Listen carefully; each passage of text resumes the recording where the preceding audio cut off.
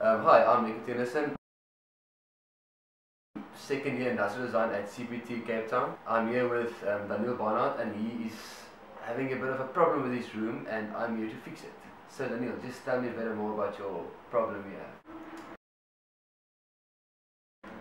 Well, Nico, my problem is that my door really struggles to close this, and this is really inconvenient for all my friends that live in the hostel, as when they're trying to study and I close or open my door,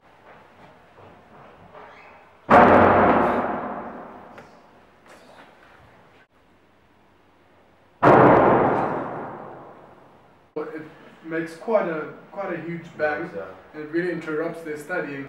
It's really difficult, you know? It takes a lot of force and it's really irritating. So this is my door that we've been talking about. Basically, if you close it, it doesn't close properly, and to get it closed you basically have to push it real hard. Nico? Okay, well, looking at the door, you can see it's newly painted, so it's probably the paint that's a bit thick. But if you can see here, the top part of the door is a bit carved. I think maybe it's the hinges that's a bit far out. You can see this one is a bit raised, and this one's also a bit raised. So maybe if you just take the hinges off, move this part to take it a bit more in, the door will close. So we'll take a look at that, and hopefully that will fix the problem.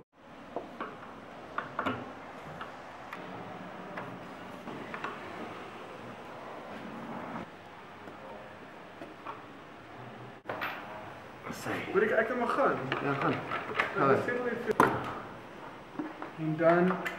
En dan sluit dit net iemand in my goed geklap.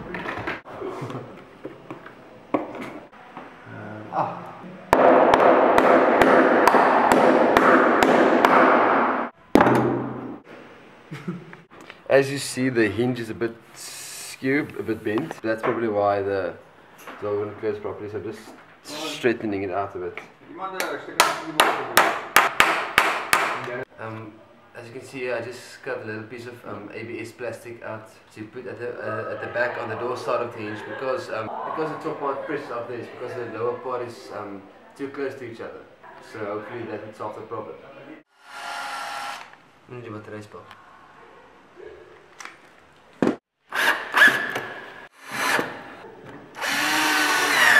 Put the space inside of this hinge, but if you close the door, it's away at the top, nicely spaced, but at the bottom it's still catching a bit.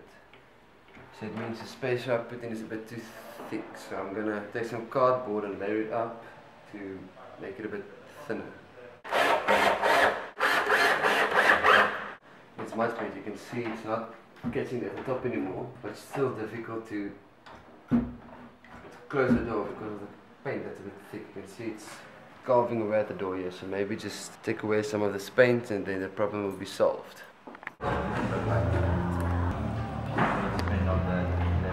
As you can see, as you've been seeing the whole time, I put some extra spaces at the bottom hinges, and at the top hinges I just take away a bit of like a small layer of wood, and you see it's fixed now.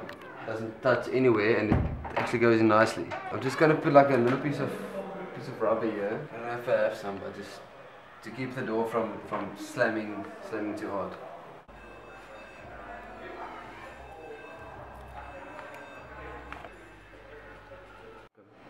I'm just putting these pieces of double-sided tape on the door as a bit of a cushion to keep it from smashing up hard against the frame.